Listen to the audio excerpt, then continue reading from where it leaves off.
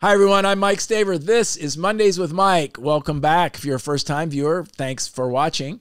Here's this week's question. It's a weekly video series where I answer questions for people just like you. Here it is. You often speak on the subject of leadership. Yeah, like every day of my life. You define leadership as influencing others. That is true. I am a new leader and feel like I have not influence. That must be I have no influence. My boss is a micromanager and steals the credit and generously disperses the blame. How can I be influential in this environment? I'm a new leader and I feel like I have no influence. My boss is a micromanager and steals the credit and generously disperses the blame. That's really a great sentence. Steals the credit and generously disperses the blame. How can I be influential in this environment? Well, you might not be able to, is the bad news. It says you're a new leader. So first thing question I have for you is, did this boss make you the leader? If the answer to that question is yes, then you need to go to your boss and say, I appreciate the promotion. I appreciate being moved into this job. I need to know how to best perform in this new environment. How can I best support you in your leadership in my new supervisory role? What do you need from me? That's the first thing.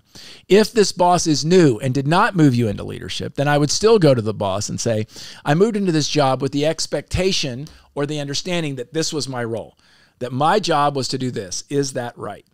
And that I would have the resources to do that. Yes, that's right. Then, if they agree with that statement, say, I'm struggling because it feels like sometimes you and I are working on the same project at the same time, and I would like your coaching or mentoring or help on how we can be clear about what my job is so that I know not to step over the line.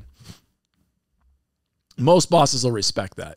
Most bosses will respect that. Now, if they're a micromanager and they keep micromanaging you, and you don't need the micromanagement. Now, if you're not being successful, you might need it.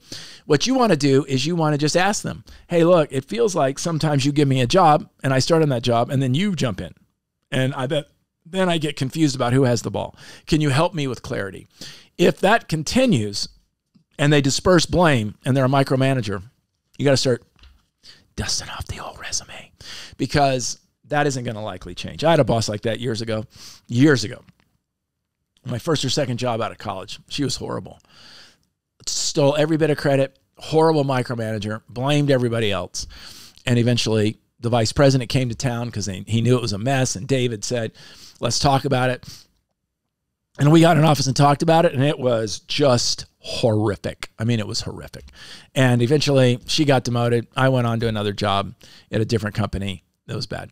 But you got to do the right things first, right? Have a conversation, get clarity about the role, get the expectations, get the duties outlined, and then say, if you could just give me a couple of days to get ahead of this, and I'll bring this back. Sometimes you can help micromanagers by over micromanaging back. Could you look at this? Could you do that?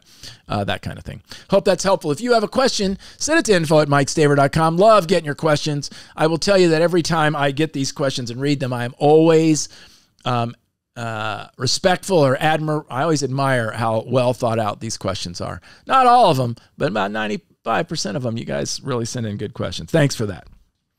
If you have a question, you can send it to info@mikestaver.com. Did I already say that? I don't remember. Thanks for watching, everybody. I really appreciate it. Many of you have been long-time listeners. Until next time, take care.